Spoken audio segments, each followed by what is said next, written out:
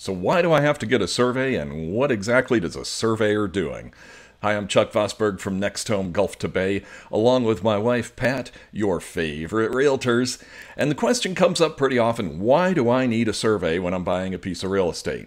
Lenders require a survey. They're looking for things that are encroachments. In other words, they want to make sure that nobody else has a structure that's overlapping your property, or vice versa, that nothing that's sitting on your property is overlapping the neighbor's property. So when the surveyor comes out, he's looking for those sort of things. And usually the things that we find that are encroachments are fences. Because when people put up a fence, like I was just at one this morning, and they kind of lined it up with a utility pole, but this fence was a couple of inches over into their neighbor's yard.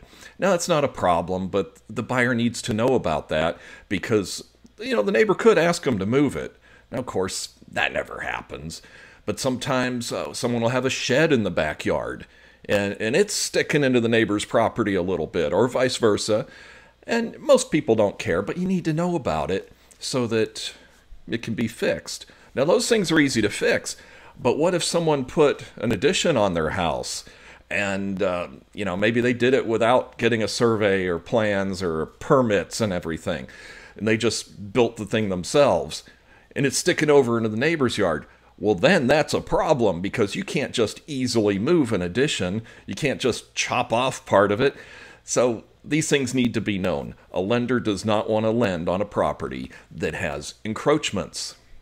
Now, here's how it works. The surveyor will come out to the property, and what they're looking for are iron stakes that are pounded into the ground. When the property is first mapped out, iron stakes are pounded into the ground at each corner of the piece of property, and they're looking for these iron stakes. If they're there, it makes it super easy because he can kind of measure up against those, verify that against public records, and it's all simple. He'll measure the property, measure whatever structures are on the property, and make a drawing that's accurate for showing the boundaries, showing the easements, showing what improvements are on the property, and then that's given to the lender and it's official. So if these iron stakes are missing, or usually there's one or two missing, because sometimes when people put in a fence, they unknowingly will take this iron stake out when they're digging their holes, not knowing what it is.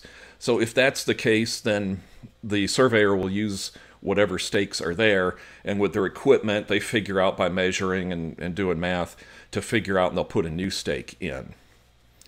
Sometimes, if there's a existing survey, like perhaps the people bought the property and they had to have a survey made, if it's recent enough, your lender will accept that one, and you won't have to go to the expense of getting your own survey.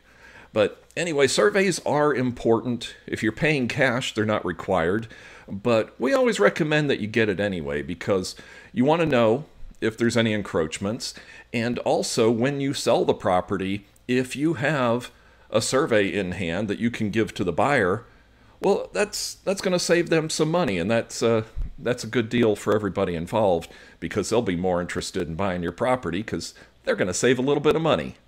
So I'm Chuck Vosberg. I hope you enjoyed the video. If you have any questions, or if you know somebody who's thinking about moving, we'd sure love to talk. There's no strings attached.